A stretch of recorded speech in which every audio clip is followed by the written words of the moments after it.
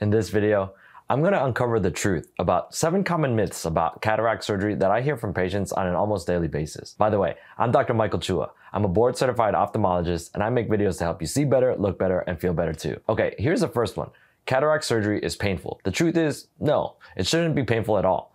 Before surgery, we apply several rounds of numbing eye drops such as proparacaine and tetracaine. And we also give IV medication to help you relax before the surgery starts.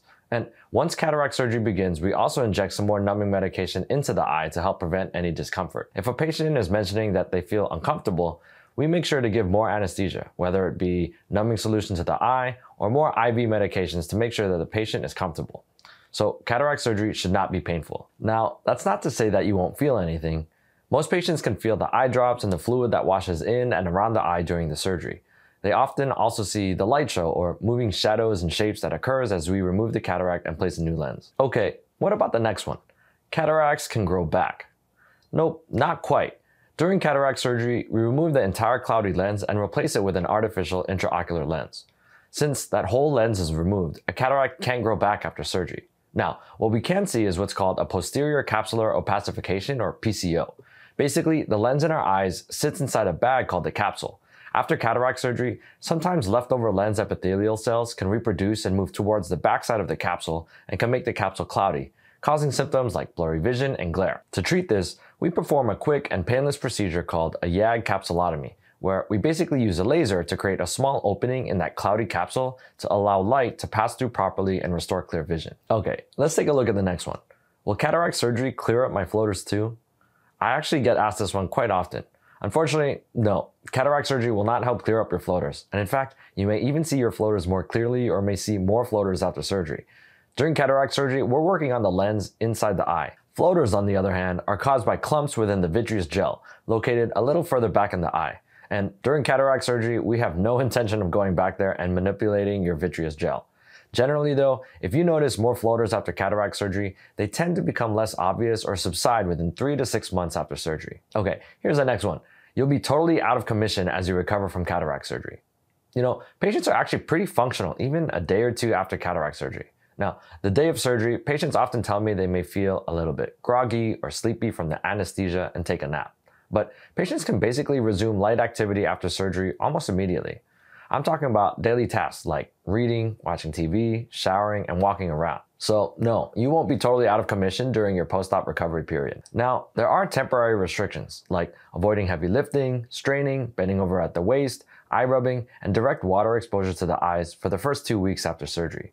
And you'll have to use some eye drops for a few weeks after surgery. But usually, vision improvement occurs in the first few days to weeks after cataract surgery. So in most cases, as long as you follow basic post-operative instructions, you'll likely recover smoothly without prolonged downtime and major lifestyle changes. Let's take a look at the next one.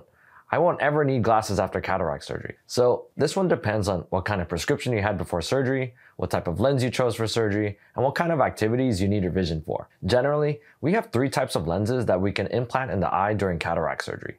They are 1. Basic monofocal lenses, 2. Monofocal toric lenses, and 3. Extended range of vision lenses. If you go with a basic monofocal lens, the assumption is that, yes, you'll still need to wear glasses at least some of the time. For example, if your focus point is set to distance after cataract surgery, you'll need reading glasses to see things up close. And if you have astigmatism, then you'll probably need to wear glasses all the time to help you see more clearly. And even if you pay to upgrade to those better lenses, perhaps a toric lens or a multifocal lens, there may sometimes still be instances where you would need glasses. For example, if you get a toric lens, which will help to account for your astigmatism prescription, if that toric lens is set for distance, you'll enjoy crisp vision for looking at things far away, like watching TV or street signs while driving, but you'll likely still need reading glasses for things up close, like reading or looking at your cell phone. And if you get, say, a multifocal or trifocal lens like an Odyssey lens, then this lens will give you a larger range of vision, helping you see close, intermediate, and distance objects clearly without glasses. So if you go with these lenses, most of the time, you probably won't need any glasses. There may be some times though, maybe if you're in a dark room or if you're trying to look at something very small up close, where you might need a pair of reading glasses. And you'll also want to keep in mind that with these extended range of vision lenses that you'll see rings around lights, particularly at night. So in summary, you'll definitely need some sort of glasses if you go with the basic monofocal lens for cataract surgery. And there may also be some instances where you might need glasses even if you get those upgraded lenses as well. Okay, how about this one? only older people get cataracts. While it is true that cataracts are more common with aging, they can develop in people of all ages, even kids. There's different factors like genetics, eye injuries, certain medications like long-term steroid use, and specific conditions like diabetes that all affect the rate of cataract development. There are even some babies born with cataracts. These cataracts are usually caused by genetic factors or metabolic conditions.